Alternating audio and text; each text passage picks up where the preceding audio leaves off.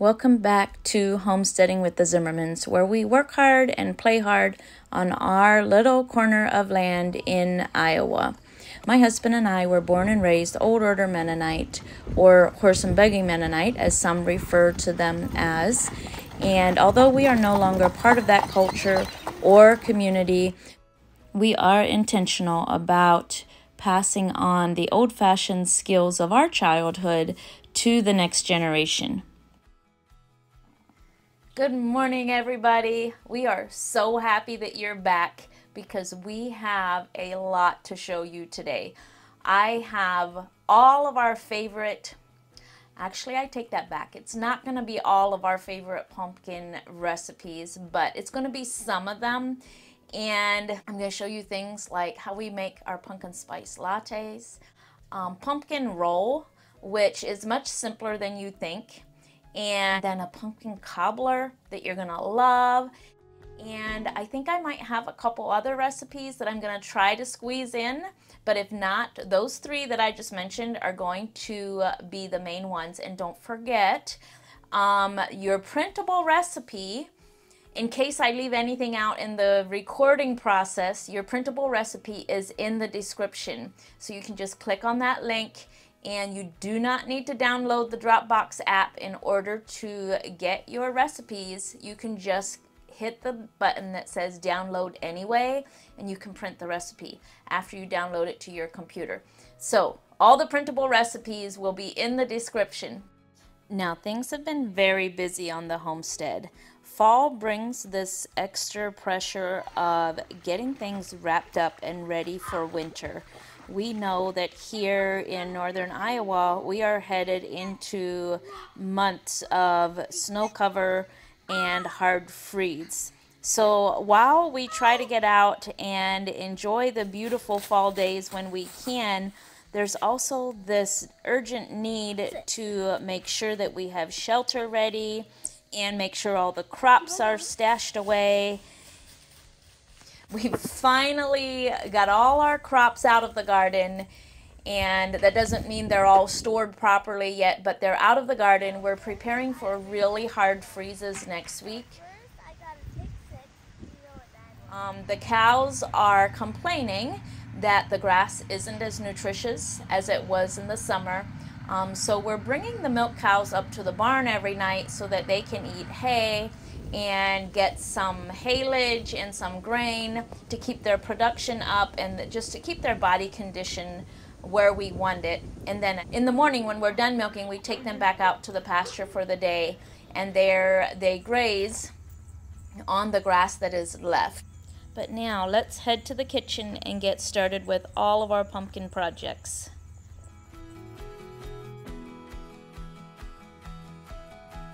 We are going to make pumpkin roll, and it's actually very, very simple.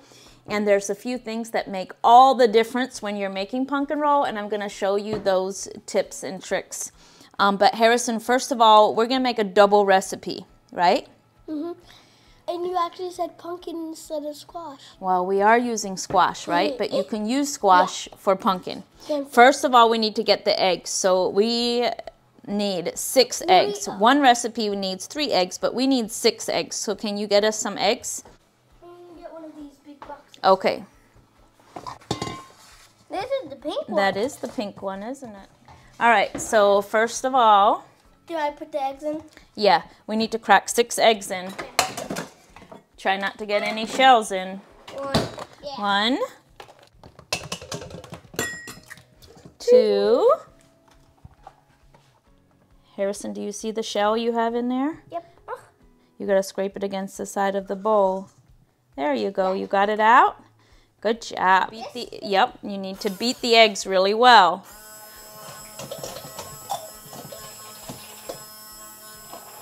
Okay, that bowl's not a real good bowl for mixing the eggs. Let's pour the eggs in here. There you go. Now, mix them in there. That's good, yeah. There you go. Now, yeah, that's like you make scrambled eggs. Okay, let's read what we need next. Can you read that? 1 cup salt Sugar. Sugar. But if we want to make it doubled, how many cups of sugar do we need? 2. 2 cups of sugar. Probably. Yep, that's 1 cup. 1 cup. Oh, that's a lot of... Okay, that's 2 cups of sugar. And then see if you can read what the recipe says next. Okay. Okay. That says... Next to 1 cup of sugar. 2/3. 2/3. Oh, 2/3 cup rum. It's a P. Oh, pea. It looks like 2/3 cup what? pumpkin. Pumpkin. 2/3 cup pumpkin. So 2/3 and 2/3 is 4/3, which is 1 1/3, and Mom's already measured it out. Okay. So it's all of that pumpkin goes in there. Looks like a lot. Yep. Oopsies. You got it? Oopsies. It's a little splashy. It's a little splashy, isn't it? 1/4 1/4 teaspoon teaspoon baking powder. 1/4 and 1/4 is 1/2. So here's your 1/2. 1/2. It's a half? That's barely any. I know, 1/2 is not much at all. 1 teaspoon baking soda. If the recipe calls for 1 teaspoon and we're doubling it, 2 teaspoons. 2 teaspoon. This is 1 teaspoon. 1 teaspoon. Oh, not heaping. Yep, knock it all off until it's even. Even? Yep. Even Oops, that. Steven. Even Steven. There you go. 1 teaspoon, 2 teaspoon, because we're 2 making it doubled, right? Yep. 3/4 cup of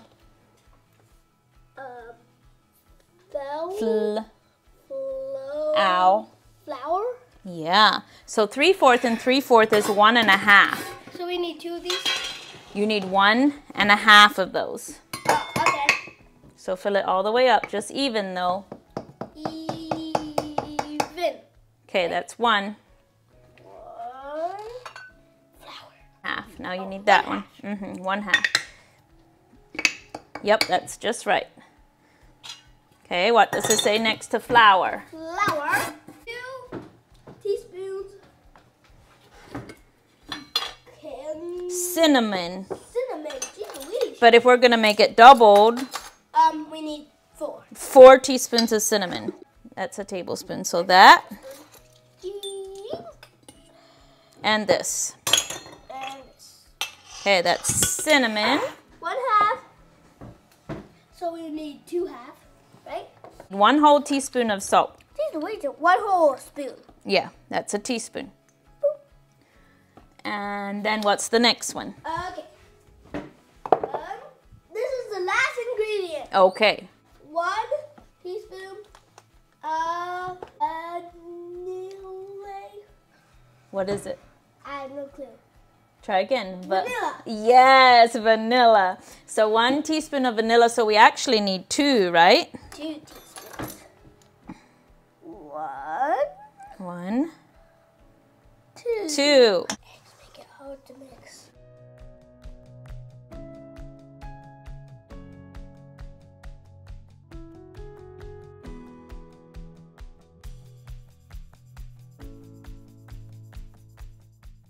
Okay, we mixed it all up, right? Can I taste some? No, not yet. You can lick the bowl then when we're all done. I'm going to use these 2 nonstick USA pans. But before I had these nice nonstick pans, I would take my jelly roll pans and line them with parchment paper. And I would put nonstick spray on top of the parchment paper. So I've got some tallow, and I'm just going to stick my tallow and my pans into the hot oven. And then I'll use the tallow to grease those pans. Okay, so our tallow is melted onto our pans. We want an extra layer of grease because we need to be able to flip these out of the pan when we're done. Now we're going to divide this. And then we're just going to spread it out. I'll get another one for me. Being careful to not scrape the bottom. Okay, let Mom scrape it out, okay? Because I don't want to scrape the bottom and take away the grease because then it'll stick. What happens if you... If it sticks and then we can't get it off. I thought it was a non-stick. It is a non-stick pan, that's true, but sometimes it still sticks. So we've got our oven turned to 350. We've got our oven turned to 350 and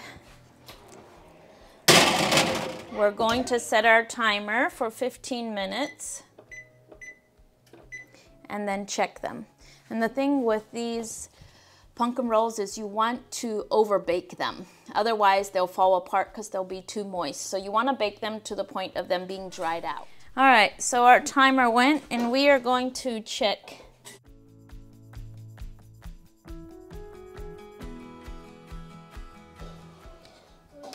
So if these were cakes, they would be done now. But because we don't want any gooey parts left or any parts of the pumpkin roll that are too moist, I'm gonna set my timer for 5 more minutes and bake them just a little longer. So that would be a total of 20 minutes of baking. So now I'm just preparing to get the pumpkin roll out, and you could use a little cornstarch on here if you want.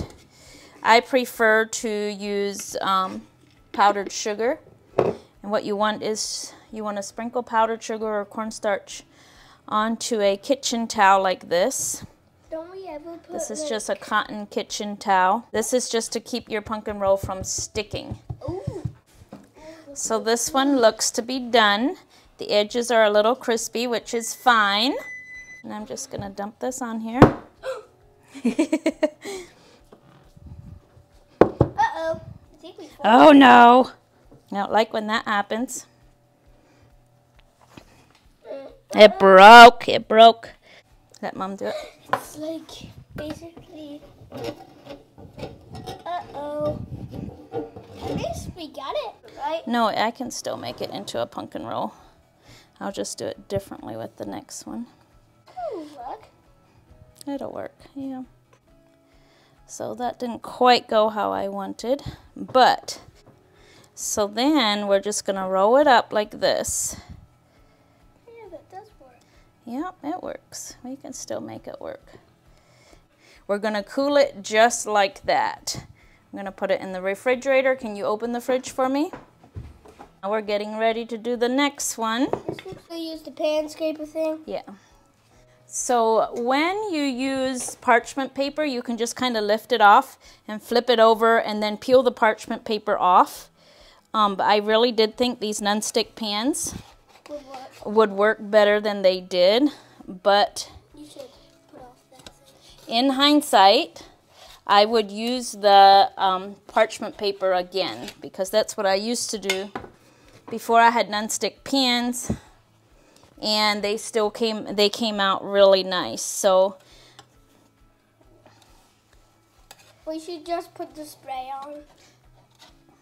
well, I think next time I'll just use parchment paper.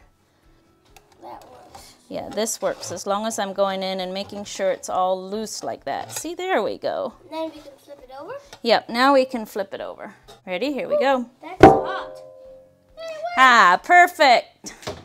I feel like this one's gonna work out way better. This one's gonna work out way better. We're gonna roll it up. Now what are we ready for? And we can use these as lunches. Yep. Okay, now we're gonna put this in the fridge. Can you open the fridge for me? Yep. Okay, I am making the frosting for the pumpkin roll, like the filling part. So I've got my cream cheese, and remember I'm making a double recipe. I've got my cream cheese in here, and I've got my softened butter. And don't forget that the links to your printable recipes will be in, are you back to help? In the description of the video. So first of all, we gotta whip together the cream cheese and the butter until it's nice and creamy. All right, you ready to turn it on? Just turn it to 1 for now. 1. Still fast for 1. It is pretty fast for 1.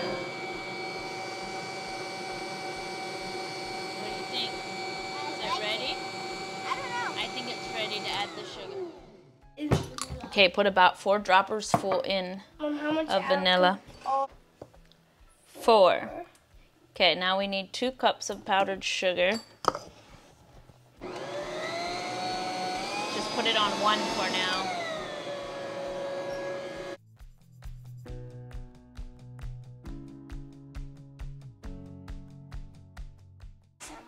Yeah, you can have the beaters.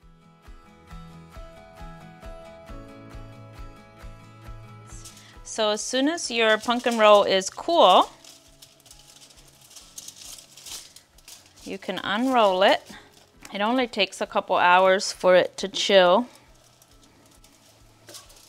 And we're going to use tin foil this time.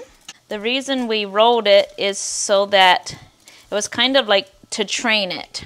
We trained the pumpkin roll how we wanted it to go. And then we're going to put frosting all over.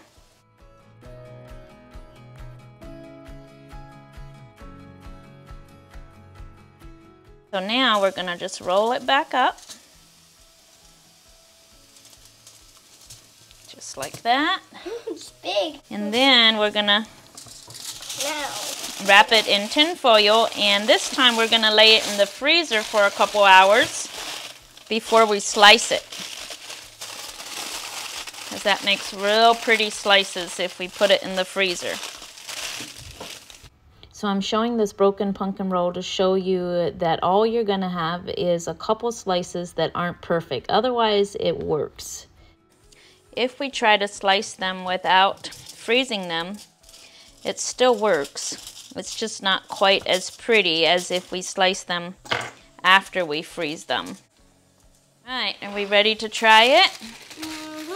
You think it's frozen enough to slice? Oh, is this the one that had a hole in? No, this is not the broken one. This is the perfect one. The perfect one. It's still a little too soft, because see how it squishes it? You can eat that. So I sliced it just a little too early. I should have let it freeze a little longer, but I wanted to edit this part and add it to today's YouTube video, so I rushed it a little bit. But if you freeze it until it's frozen solid, you can slice them without any frosting squeezing out, and they'll stay nice and round, just like this. And the cake part won't crush into the frosting part. They're so good. They're so good. Shall we cut enough for the school kids when they come home? No. All right.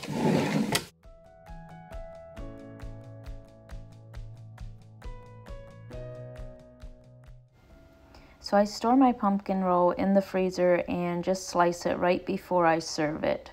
Diamond! Okay. Pow. Pow. No. Pow. And then pow. Pow.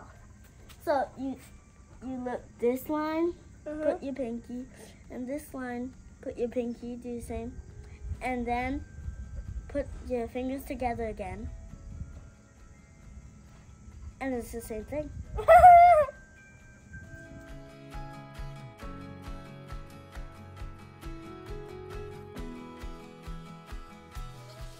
So we are going to get started on this pumpkin cobbler for our Monday night dessert.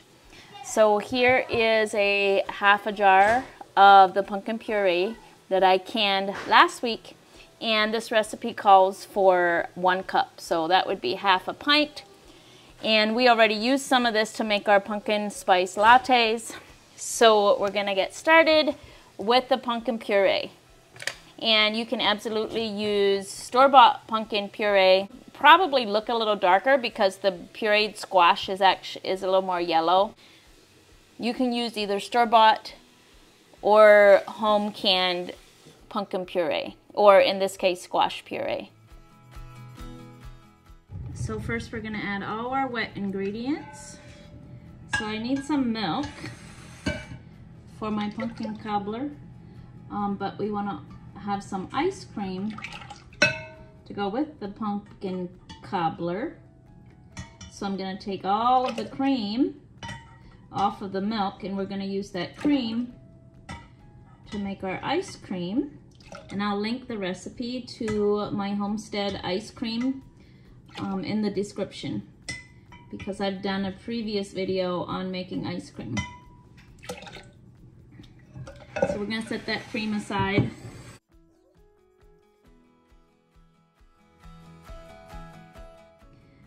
I need 1/2 cup of milk. I need 1/2 cup of butter. You could use olive oil or any kind of fat. If you use lard or tallow, you'll need to melt it. I'm using butter because I have lots of butter right now. And then the only other liquid we need is some vanilla. You need 1 teaspoon of vanilla. So we're gonna mix our liquids together really well.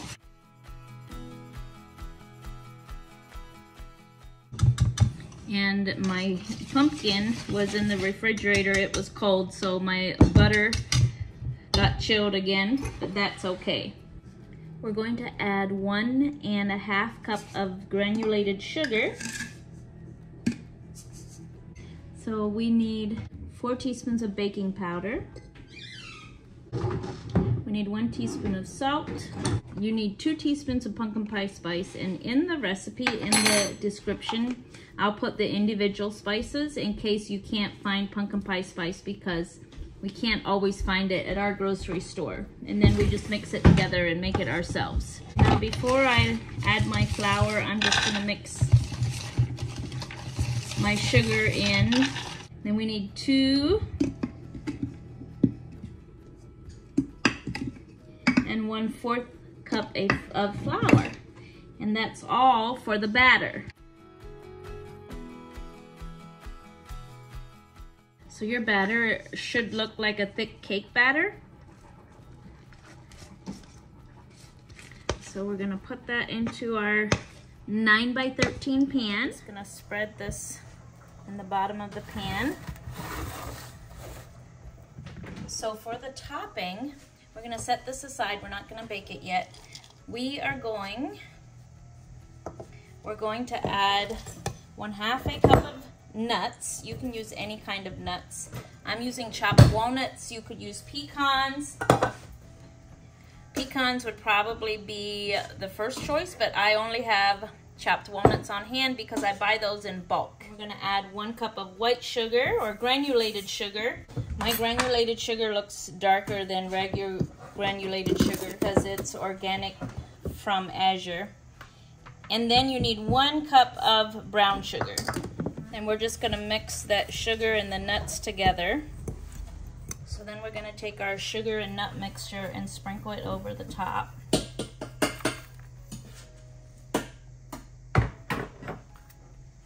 Okay, so I've got my batter and I've got the sugar and nut mixture on top.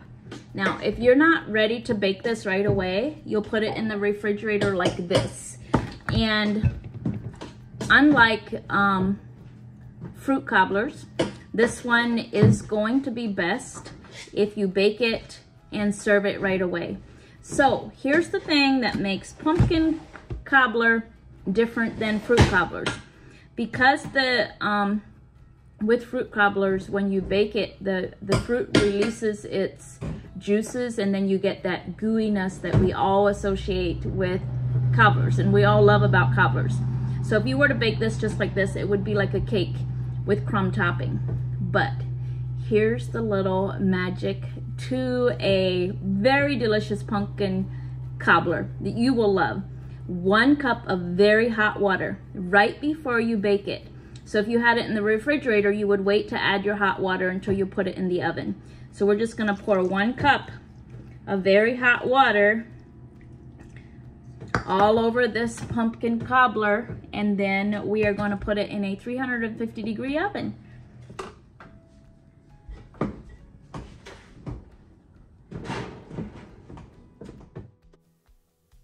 While that bakes, I'm going to get the ice cream ready, and Hadassah is busy mashing the potatoes for a shepherd's pie for our supper.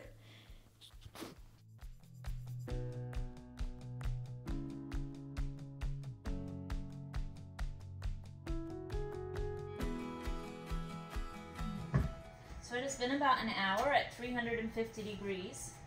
We're going to check our pumpkin cobbler, and I'm just going to stick my knife in. It comes out clean. So we're going to call that good. And we're going to call in the troops for supper. And it looks like the ice cream will be ready to accompany our pumpkin cobbler.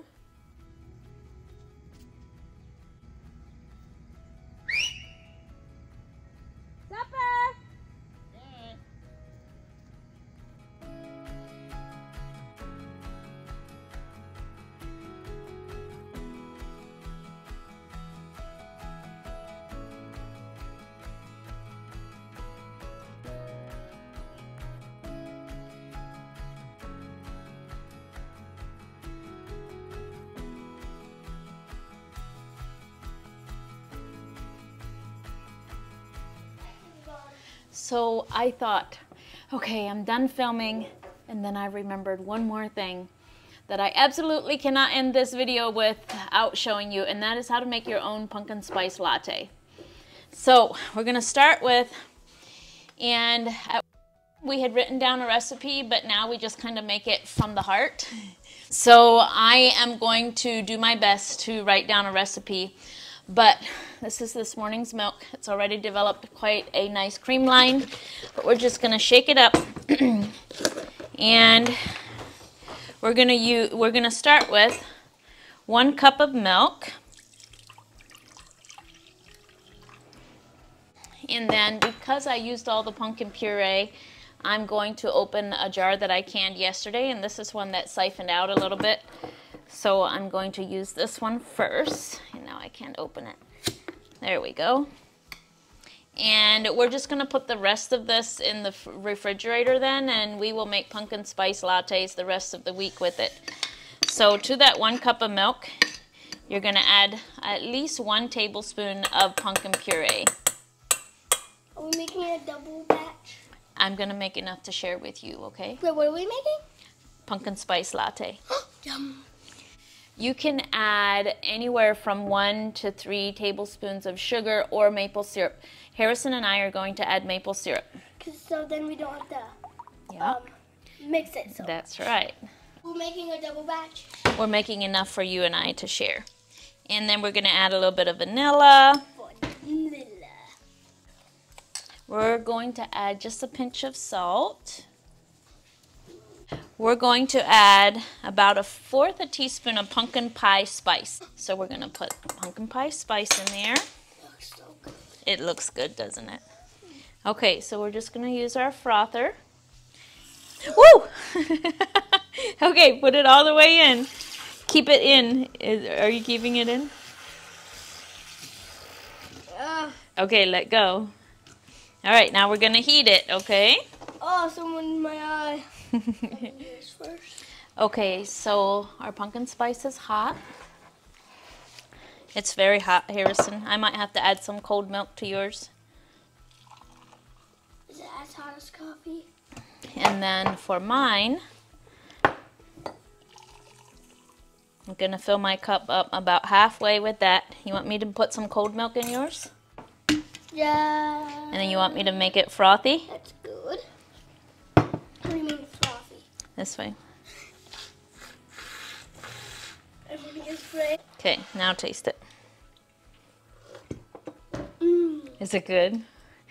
And then for mine, of course, I'm going to fill it up the rest of the way with some coffee. Can I have some coffee? You want some coffee in yours? Just a little bit. How's that? Yummy. A coffee ground down there? Is that good? Wow. What am I always doing making a mess? At least it didn't get on our feet. Yeah, we don't want it to go on our seats. Okay, let me wipe up our mess. Oopsies. Oh, that's very good.